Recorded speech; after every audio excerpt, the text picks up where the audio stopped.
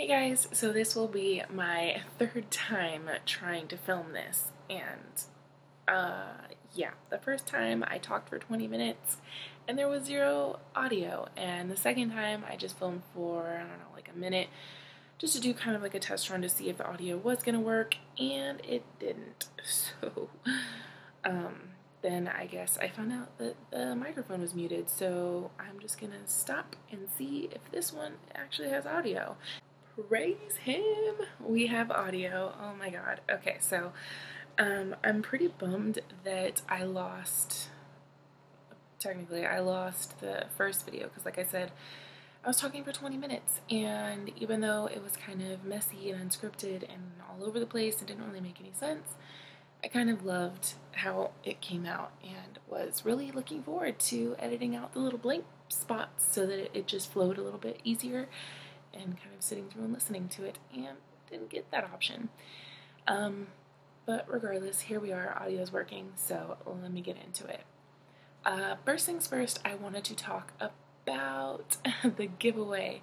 So the giveaway was kind of a flop, which, I don't know, it was supposed to be for 19K subscribers, and we didn't make that, not even close. But on the plus side, we were like 100 and something short of 18K retro dolls, and we have exceeded 18K. And since the giveaway included a bathing suit and it's fucking September, I think I'm just gonna say, fuck it.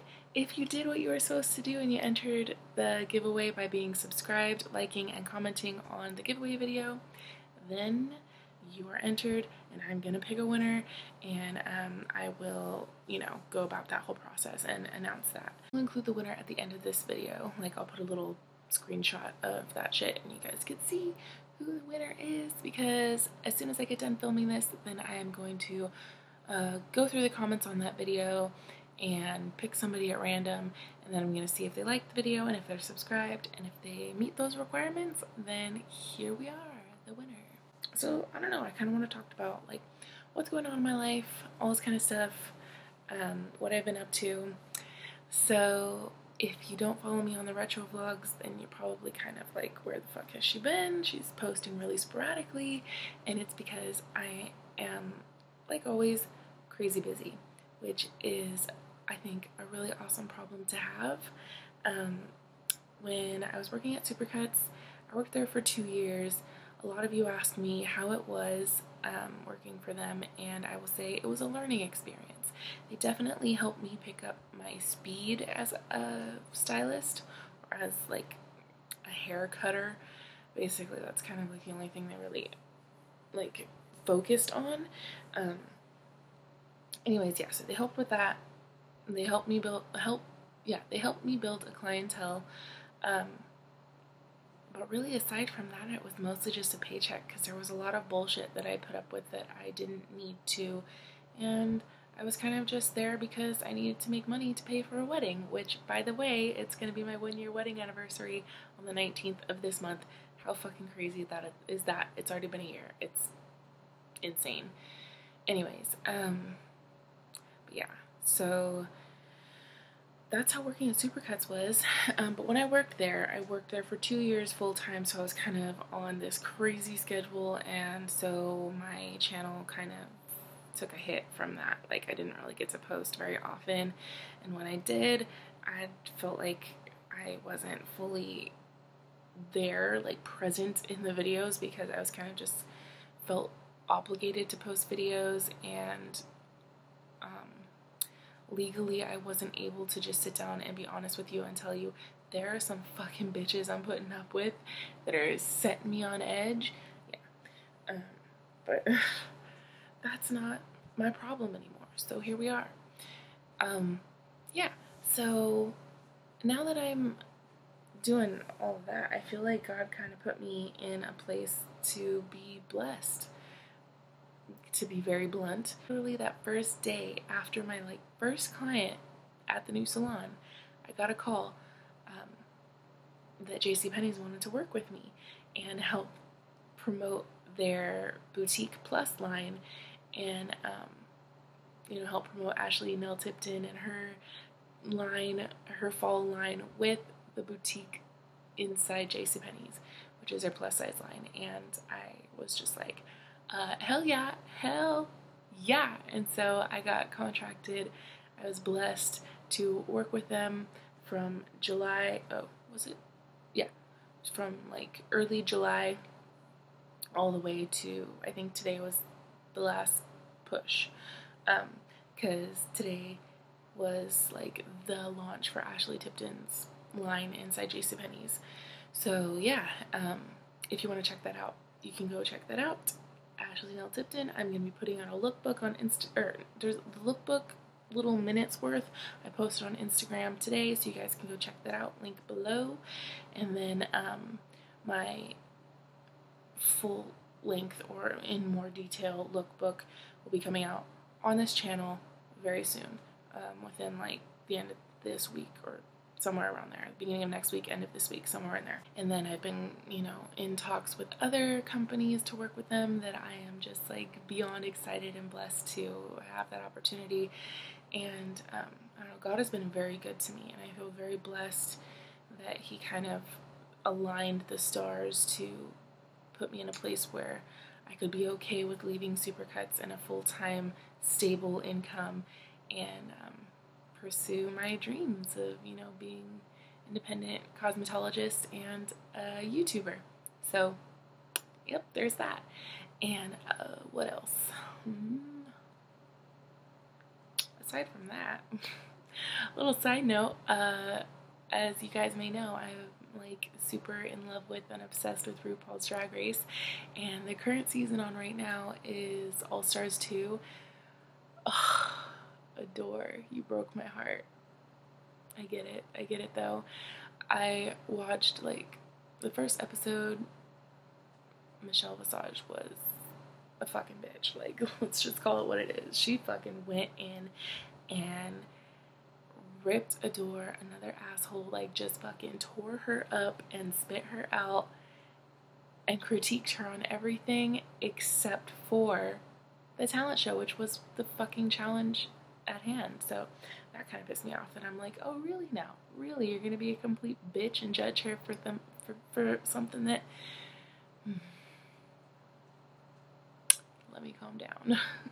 I watched the little talking scene where Danny Adore talks about you know, what really happened, why he chose to leave and all that kind of stuff. And he just kind of said that Raven Simone said something real shitty and just really gross and uncalled for, and that's when he was kind of like, you know what, this is not for me, fucking bye. So yeah, Raven Simone, bitch, like, no thank you. I'll just leave it at that. No fucking thank you. And then when she does like panels and she's like, so you guys all won your season, so how did you make it on All Stars? I'm like, but none of them won. That's why they're on All Stars, so they can have the potential to win. And you're like mispronouncing their names, and I'm just like, how did you get this job? How and why? Why? Somebody fire her, please. Okay. That's my RuPaul's Drag Race rant. Got that done, over with. Anyways, so the whole reason that I decided to jump on this camera with no makeup and my hair in a fucking bun and just fucking now 12:48 at night. Originally when I filmed this it was midnight, but now it's 12:48 because fuck. Was because I was commenting on one of my friends on Facebook.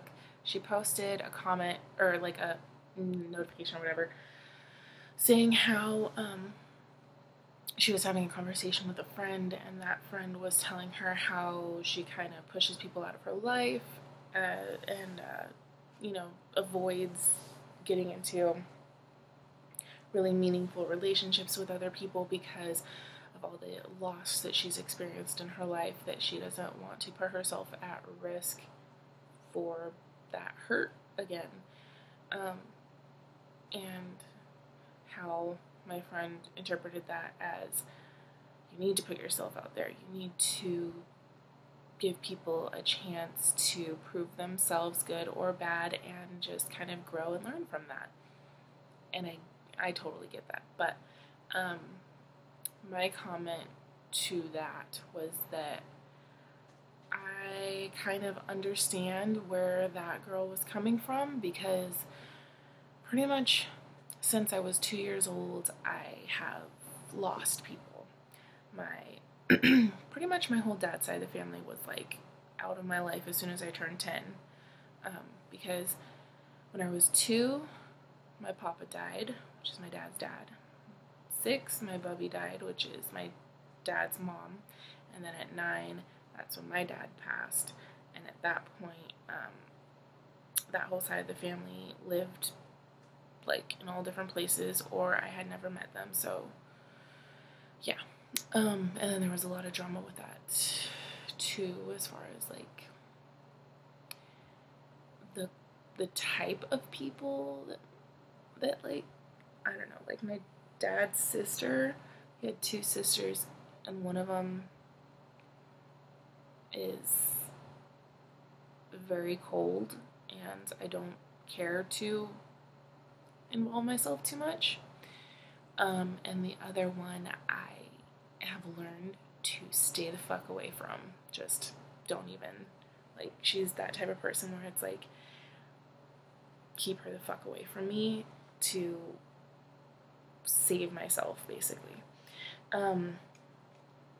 Anyways, so yeah, I kind of got to a point in my life early on that I was kind of like, either don't bother being in my life, and if you want to be in my life, don't fucking leave. Like, you better not leave, don't die, don't fucking do anything to be out of my life.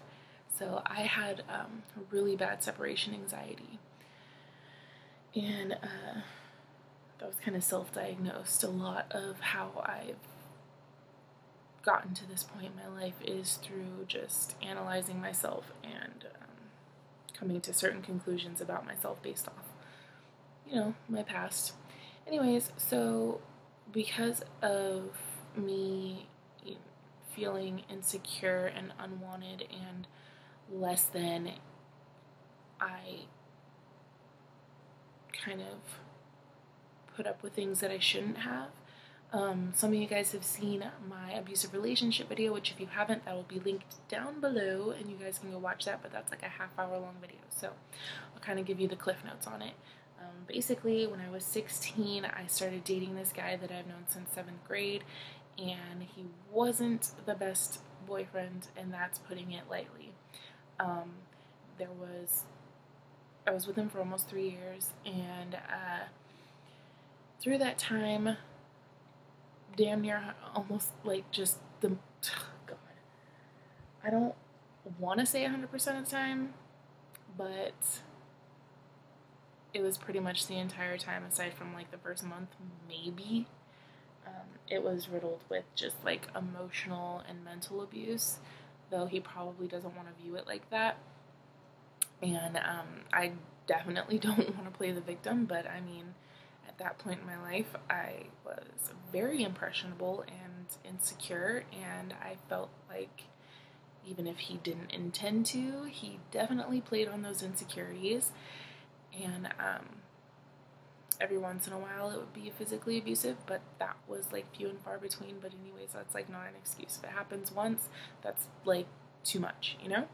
Once is more than enough. Like, it shouldn't have even been it shouldn't have been anywhere in a relationship ever, but it was, unfortunately. And I didn't learn a fucking thing from it, because when we finally broke up, and he broke up with me because emotional wreck over here fucking had daddy issues and separation anxiety, I wasn't about to dump anybody.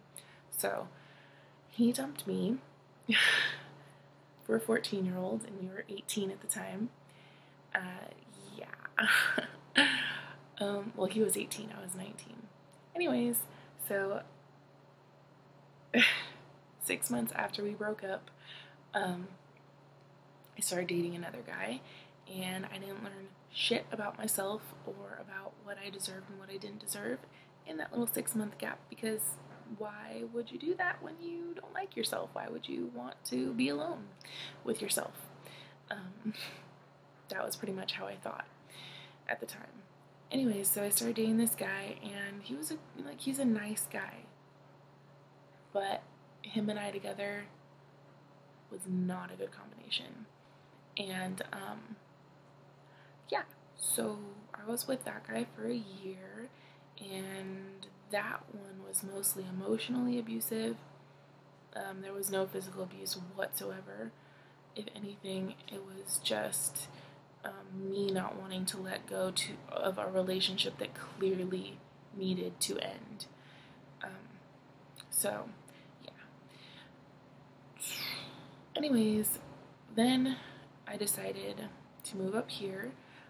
Basically, I didn't become comfortable in my own skin and being with myself alone in my own company. I wasn't okay with that up until I was like 21, almost 22. Yeah, so it took me moving to a completely different place, because I'm originally from Orange County and now I live in Fresno, so that's like 4 or 5 hours away from my hometown. So it took me moving away and finally like focusing on myself. Like I that's when I started going to beauty school, and like I was seeing some guys. Like I never was in a relationship with anybody while I was up here. I was never anybody's girlfriend. Nobody was my boyfriend. I would talk to some guys, but for the most part I was kind of just like my fucking blinders on for school and focusing on my future and what I wanted to do, and finally realizing that being single was fucking fun, and going out and not having to tell anybody, you know, oh, this is where I'm gonna be, babe, don't worry, and being able to flirt and like all this kind of shit, not having to fucking deal with anybody else's bullshit and just be all in my onesies. I kind of learned to love that. And so I decided to be single for about 1.5 years, and then Cody came into my life, and here we are, married almost 5 years later. Well, married a year later, but we've been together for almost 5 years now. And yeah, it's fucking crazy, but it is so worth it. And I guess why I brought up all of that shit was basically that to tell you guys, if you're ever in a place in your life where you feel like you aren't worthy, where you feel like you can't be happy and content sitting alone in a room doing your own thing, if you feel like you can't be comfortable in your own skin, just know that you're not the only person that's ever felt that way, but that you can't go on doing that to yourself. You are denying yourself happiness, because like you sit there and you feel fucking uncomfortable and you put up with bullshit from people that you know deep down you don't deserve to deal with that bullshit, yet you're scared to say something because you're afraid of hurting their feelings or how they might take it. But I mean, at the end of the day, you have to live with yourself. If you don't like that person, or you feel like they're treating you less than how you should be treated, bye, boy, bye. Like, I don't need your shit. And that doesn't mean you need to be an asshole about it. Just be respectful. But also know that you need to stand up for yourself. And it's not going to be easy at first. There was this one guy in particular, and it's so fucking weird. I haven't told anybody this story. Well, I've told like 2 people this story. Cody was one, and then there was like one other person. But anyways, so there was one guy in particular that I was kind of talking to in Fresno when I like was first moved here, and it's when I started kind of feeling that vibe, like feeling myself about like, ooh, I like being single and blah blah blah and all this kind of shit. And I was talking to him, and he would flirt with me, and I could tell, like, I was like, I'm not feeling it, but I guess I'll just kind of play along. And, yeah, and then it, like, eventually progressed into him, like, being like, I want you to be my girlfriend. And I'm like, nope, no. And he was like, why? And I'm like, dude, because, okay, for one thing, I'm older than him. Like, I was 21 at the time, and he was like 19, which that already freaked me out that he was a teenager, and I was like 21. Anyways, I'm like, so there's that. At the time, I was planning on moving back to Orange County, and for 3, I told him straight up, like, look, I don't fucking like you like that. Like, I just be straight with these people. Like, playing games will get you in trouble. So I just told him what was up. And he was like, well, fine, then can you send me nudes? And I'm like, boy, bye, get the fuck out of my face. And like, that was it. But the weird thing was, when Cody and I got married and we got back from our little honeymoon trip, we went to City Hall to like finalize our marriage license. And I'm not fucking kidding you guys. That guy, that same guy, was in front of us. Like, he was directly in front of us in line. I think he was doing the same thing, finalizing his marriage license, because I think the lady he was with, like the girl he was with, had a ring on. I'm not sure, but I know for sure she was pregnant. I know that for sure. Anyways, so they were in line in front of us, all kissy and huggy, and I was kind of just like, see, God works in mysterious ways, man. So it's just weird. But it all goes back to respecting yourself and loving yourself enough to say no and to not just accept what's in front of you, and to, wait until you know you're worth it, and that this relationship or this opportunity or this job or whatever it is what's in your best interest. And it's not just accept it because, you get what you get. That's not it at all. So, yeah. And I'm going to quote Rupaul and say, if you can't love yourself, how in the hell are you going to love somebody else? Can I get an amen up in here? Amen. That. And I think RuPaul said his mom would tell him this, but it was, what other people have to say about me is none of my business. And also, if they ain't paying your bills, pay them no mind. Which is something I think I kind of want to end my videos on saying, and be like, yeah. I think that'd be kind of like a nice little send-off, little encouragement with a bit of sass. But yeah, guys, that's it. Another 20-minute ramble. Now it's 1 a.m.